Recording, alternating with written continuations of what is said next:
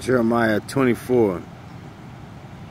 Yahawa showed me, and behold, 2 baskets of figs were set before the temple of Yahawa, after that Nebuchadnezzar, king of Babylon, had carried away captive Jeconiah, the son of Jehoiakim, king of Judah, and the princes of Judah, with the carpenters and smiths from Jerusalem, and had brought them to Babylon. 1 basket had very good figs, even like the figs that are first ripe, and the other basket had very naughty figs, which could not be eaten, they were so bad. Then Yahawa said unto me, What seest thou, Jeremiah? And I said, Figs, the good figs, very good, and the evil, very evil, that cannot be eaten, they are so evil. Again, the word of Yahawa came unto me, saying, Thus saith Yahawa, the power of Israel, like these good figs, so will I acknowledge them that are carried away captive of Judah, whom I have sent out of this place into the land of the Chaldeans for their good. For I will set mine eyes upon them for good, and I will bring them again to this land, and I will build them and not pull them down, and I will plant them and not pluck them up. And I will give them an heart to know me, that I am Yahawa, and they shall be my people, and I will be their God, for they shall return unto me with their whole heart. And as the evil figs which cannot be eaten, so they are so evil. Surely thus saith Yahawa, so will I give Zedekiah the king of Judah, and his princes, and the residue of Jerusalem that remain in this land, and them that dwell in the land of Egypt, and I will deliver them to be removed into all the kingdoms of the earth for their hurt, to be a reproach, and a proverb, a taunt, and a curse in all places where I shall drive them. And I will send the sword, the famine, and the pestilence among them, till they be consumed from off the land that I gave unto them and to their fathers. So you see that you're dealing with the seed of Israel. He talked about Judah and being consumed off the land of Israel and the inheritance that was promised to the fathers. All right, so that's Jeremiah 24. Here goes Jeremiah 25. The word that came to Jeremiah concerning all the people of Judah in the 4th year of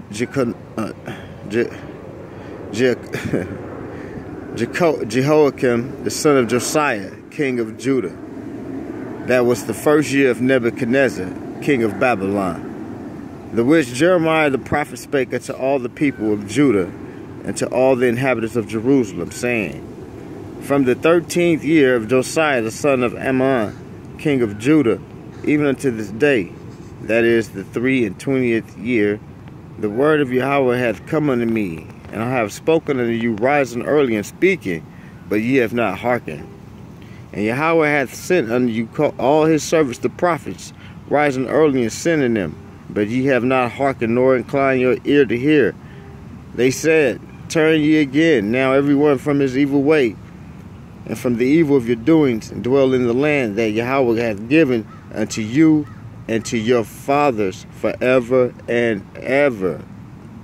You see that? Land to a people and to their fathers forever and ever. Verse 6. And go not after other gods to serve them and to worship them, and provoke me not to anger with the works of your hands, and I will do you no hurt. Yet ye have not hearkened unto me, saith Yahawa, that ye might provoke me to anger with the works of your hands to your own hurt. Therefore, thus saith Yahawa of hosts, because ye have not heard my words, behold, I will send and take all the families of the north, saith Yahawa, and Nebuchadnezzar, the king of Babylon, my servant, and will bring them against this land, and against the inhabitants thereof, and against all these nations round about, and will utterly destroy them, and make them an astonishment and an hissing and a perpetual desolations. Moreover, I will take from them the voice of mirth, and the voice of gladness, the voice of the bridegroom, and the voice of the bride, sound of the millstones and the light of candles. Excuse me. And this whole land, verse 11, and this whole land shall be a desolation and an astonishment. And these nations shall serve the king of Babylon 70 years. And it shall come to pass, when 70 years are accomplished, that I will punish the king of Babylon and that nation, saith Yahawa, for their iniquity in the land of the Chaldeans, and will make it perpetual desolations. And I will bring upon that land all my words which I have pronounced against it, even all that is written in this book, which Jeremiah hath prophesied against all the nations. Verse 14, Jeremiah 25:14. For many nations and great kings shall serve themselves of them also. And I will recompense them according to their deeds and according to the works of their own hands. For thus saith Yahawa, power of Israel, unto me, take the wine cup of this fury at my hand, and cause all the nations to whom I send thee to drink it. And they shall drink, and be moved, and be mad, because of the sword that I will send among them. Verse 17. Then took I the cup at the Lord's hand, and then took I the cup at Yahweh's hand, and made all the nations to drink, unto whom Yahweh had sent me, to wit, Jerusalem, and the cities of Judah, and the kings thereof, and the princes thereof, to make them a desolation and an astonishment and hissing and a curse, as it is this day. Pharaoh, king of Egypt, and his servants, and his princes, and all his people, and all the mingled people, and all the kings of the land of Uz, and all the kings of the land of the Philistines, and Ashkelon, and Azah, and Ekron, and the remnant of Ashdod. Verse 21, Edom, and Moab, and the children of Ammon, and all the kings of Tyrus, and all the kings of Zidon, and the kings of the Isles, which are beyond the sea, Dedan, and Tema, and Buz, all that are in the utmost corners, and all the kings of Arabia, and all the kings of the mingled people that dwell in the desert, and all the kings of Zimri, and all the kings of Elam, and all the kings of the Medes, and all the kings of the north, far and near, one with another, and all the kingdoms of the world, which are upon the face of the earth, and the king of Shishak shall drink after them. Therefore thou shalt say unto them, thus saith Yahawa of hosts, the God of Israel, drink ye, and be drunken, and spew and fall, and rise no more, because of the sword which I will send among you.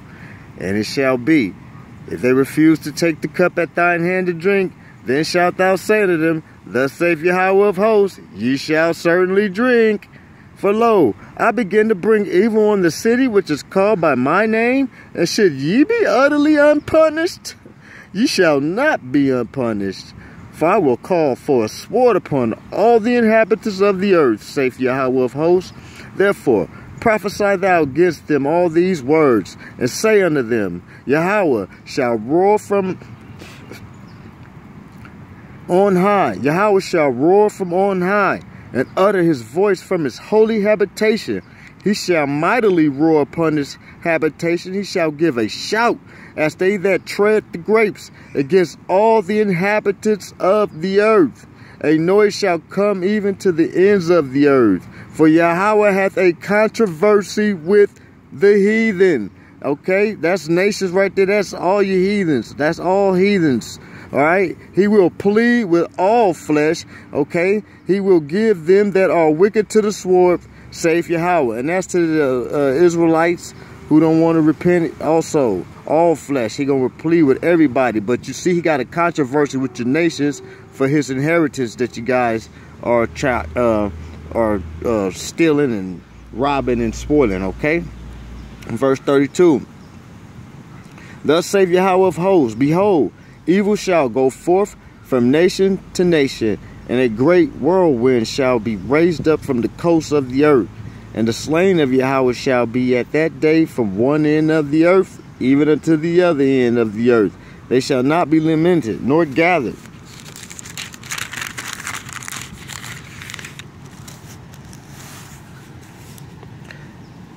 nor buried.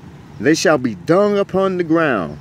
Howl, ye shepherds, and cry, and wallow yourselves in the ashes, ye principal of the flock, for the days of your slaughter and of your dispersions are accomplished. And ye shall fall like a pleasant vessel. And the shepherds shall have no way to flee, nor the principal of the flock to escape. A voice of the cry of the shepherds and an howling of the principal of the flock shall be heard.